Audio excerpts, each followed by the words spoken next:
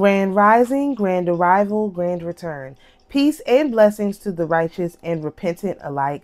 I am Sophia of the AmaruKhan Band of Indians, and this is your daily transmutation report where we practice manipulating the incoming rays to the earth in a format that best serves our Creator.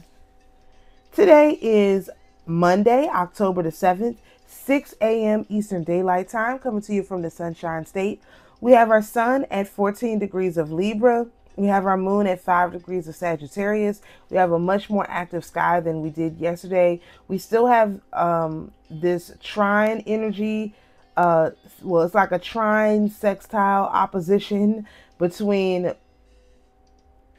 Chiron at 21 degrees of Aries. It's sextile to Jupiter at 21 degrees of Aries, which is trine to actually it's not exact like it was yesterday, but we have Vulcan at 20 degrees of Libra, and we have Juno at 20 degrees of Libra. Remember, Vulcan is intense passion, creativity, drive for perfection, and Juno is partnership, commitment, and relationship dynamics. These energies are both in an opposition to that Chiron, which we discussed a minute ago. So there's this emphasis on our intense passion in our relationships and really making sure that energy is kind of shored up. Now we have a opposition between Aries, which is discord, strife, and need to assert one's authentic self, and the black moon, Lilith, which is primal instincts, deepest desire, and shadow selves. Aries is at 25 degrees of Aries, and the black moon is at 24 degrees of Libra. So this is going to intensify over the next day or so. So definitely watch your words, watch your, how you respond to things is definitely going to be up for a deeper analysis or reanalysis in some cases, so that you're not just, responding to things that are being churned up by someone else, We also have this beautiful trine energy between Mars at 18 degrees of Cancer and Venus at 17 degrees of Scorpio. And this is going to be, again, building for a day or two because it's not exact yet. But this is basically Mars, which is drive, passion, and assertion, communicating with Venus, our love, beauty, and values in a flowing relationship. So this should be some pretty good energy. So you just have this underlying Aries black moon thing trying to churn stuff up underneath, but really the main star of the show is going to be this energy right here. It is the strongest for the day. We also have a square between Jupiter and Vesta, which we haven't had a lot of Vesta activations recently. And Vesta is devotion, purity, and the sacred flame of self. And that's in a square to Jupiter. So that gives me, and before I even get into what I think it means, you have Chiron in an inconjunct to this Vesta as well. So it's almost like you have your masculine and feminine energy coming into this beautiful harmonizing relationship. And your devotion shouldn't get in the way of that. Your drive for perfection, your other, interpersonal relationships, they can't get in the way of that energy. So that's why you have, Vesta being sort of challenged, where it hasn't really been activated recently. And the black moon and Aries, and they're all just kind of, and also like they're all kind of busy so that they can't interfere with this Venus and Mars trine.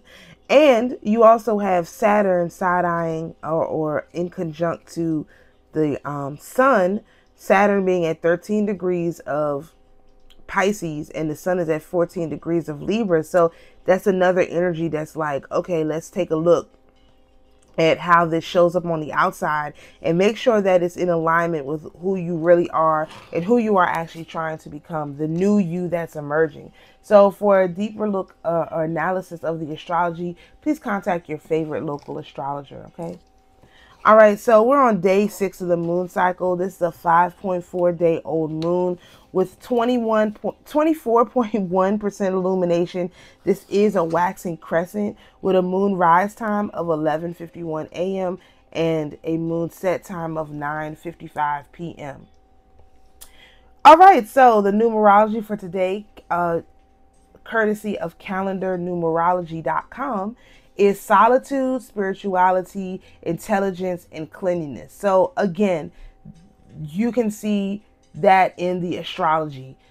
Venus and Mars are having this, perfect quote unquote union, and these other, backbiting energies, the Black Moon Lilith, Aries, Vesta, Juno, Vulcan, are all kind of busy so that they can't interfere, and they're busy with the bigger dogs like Jupiter, Chiron. These are bigger dogs than these ones, more well known, more accepted than these smaller ones. So they're just being kept in check to make sure that this beautiful flowing relationship between the Venus and Mars can go off without a hitch. So that's interesting how the numerology ties into that. So today again is a 7-day. All right, so for our astrotarography sun sign decan, we are in 3 of Swords, which is internal liberation. We can best transmute this by using the 3 of Wands, which is external gratitude, through the lens of the 7th house in Aries, which is to don't be aggressive when cooperation is required. So again, this is we're entering a time period where we have to work with others. Of course, we have this beautiful Venus energy that's in a flowing relationship to Mars. So that's really what it is. We have to be cooperative. It's like, don't be arguing when cooperation is necessary. And that's, in the astrology, and that's in the astrotarography. Oh, wrong way. All right. So our North Node decan is the 2 of Wands, which is plans, travel, and new ideas. This is our outside influence card and also our Jezebel card.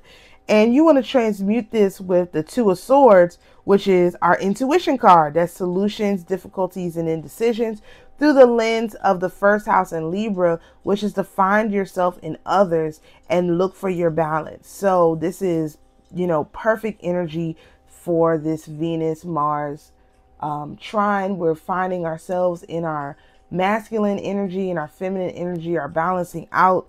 And, that's really, really great. And all of the, this is all supporting that, us being able to identify what that balance looks like.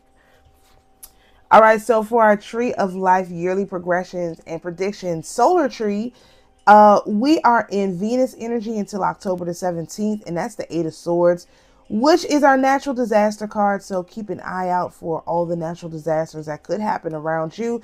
This is overthinking, self-criticism, and entrapment. You can transmute this by using the 8 of Wands, which is travel, movement, and communication, through the lens of the 9th house in Gemini, which is to learn how to properly use words and wisdom. So another thing where you have to learn how to communicate, know how to fold them, know when to hold them, know when to fold them. Don't overthink things. Again, the natural disasters is a thing, but the wisdom of, dealing with these natural disasters is that you can pick up and move. And so move with, if it's necessary, if it's called. Don't think that you're going to somehow make it through this. That's not going to be the case. So let's take a look at the lunar tree of life, yearly progressions and predictions. We are in North Node energy until October the 27th, and that is the Fool, which is beginnings, start of a new journey, and literally a baby. We are in baby mode. We must be babied right now. And you can transmute this by using the Wheel of Fortune, which is good fortune, karma or dharma, and luck, through the lens of the 2nd house in Libra, which is to prefer to work with others, don't want to care for self. So again, everything is pointing to this. We have to rely on an energy that's outside of ourselves, and pull that energy in. It's also saying that we have to rely on other parts of ourselves that we're not necessarily used to. And that's what will bring us good luck and good fortune in this time. If you enjoy this type of astrology content, please feel free to follow me on my YouTube channel at Sophia Spiritualite. If you'd like a copy of our monthly calendar with all the slides, please go over to our Schumann Mystery School. That's where that is available. And thank you for joining us for today's daily transmutation report. Peace and blessings, and we'll see you tomorrow.